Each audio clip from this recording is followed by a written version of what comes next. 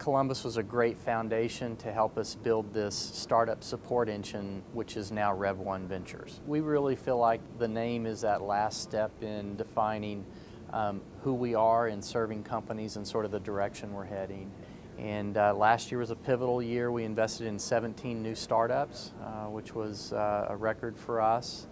And we felt like, you know, the name is that last piece in sort of stating that we're here to help startups with a lot of their firsts, you know, their first management team, help with the first product, help with the first round of capital, and help get to first revenue.